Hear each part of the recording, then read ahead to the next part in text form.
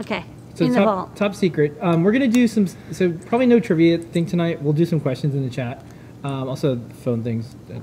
We had a busy day. Okay. Top secret. What are these? These are some more upcoming SEMAs. Some of them are revisions. So some of these, like the SI21, the SGP30, and the VL6180. These are sensors that we already have in the shop, and I'm really liking this, STEMMA QT / quick layout. 1 inch by 0.7 inch. It's nice and compact. It's got plenty of mounting holes, and they're in the same location. It's got these plug-and-play sensors. It's got the breakouts at the bottom. It's just really handy to have everything kind of have the same components and the same layout. It also makes my life a lot easier for when I do the manufacturing design, because I know, it's kind of all the same. I don't get to reuse stencils necessarily. Well, sometimes I do, but I do like that everything's kind of the same size. And so we spun a bunch of our old sensors. So as we sell through and we get out of them and test these new ones, we'll update them to use this new layout.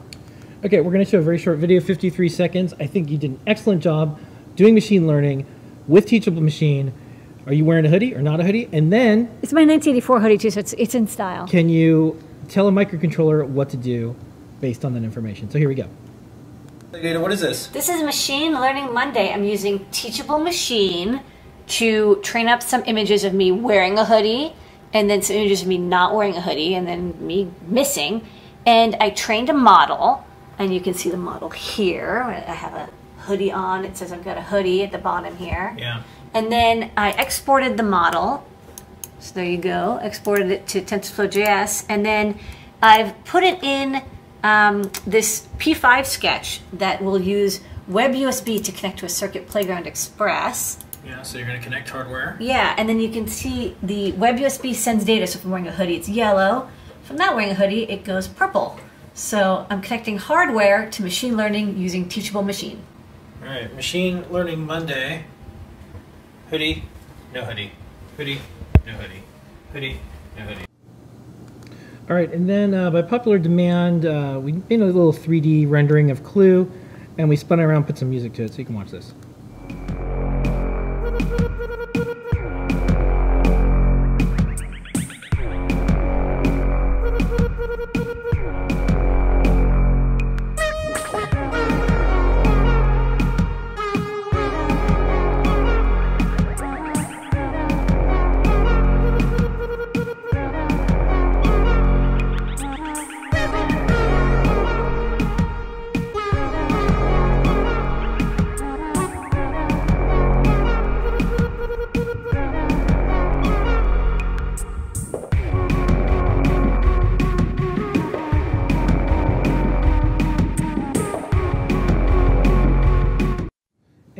Folks in the community already started putting together charts comparing microbit to the Adafruit Clue. Adafruit Clue is way different. However, it does have something in common.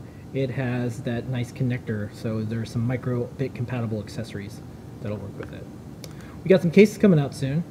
This is for Pi Badge, for Pi Gamer, for Edge Badge. You'll be seeing those soon. And with that, Lady Ada, is top secret things I have. Get back in the vault. No. Wait. The vault's not closing. Right. I have my. There's something very right at the second. You throw my hat through and then go through like Indiana Jones. Okay. What do you got? I got some PCBs of Artur's Feather, the M7 1011. This is the NXP RT 1011 Feather chip. It's got SD card slot in the bottom. It's double-sided. It's a 4-layer board. Right before Chinese New Year, I got some PCBs ordered and got them in time. So I might be putting this together in the next couple of days. I think this would be kind of cool to try out this Feather design. It's got memory for Circuit Python and, of course, storing the program.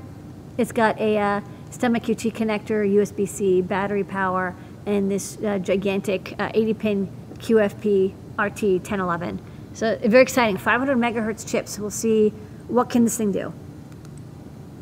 Now get back in the vault. Yeah, well, I was trying to close the vault door and that was like stuck. I know, It was wedged in. sorry. Okay.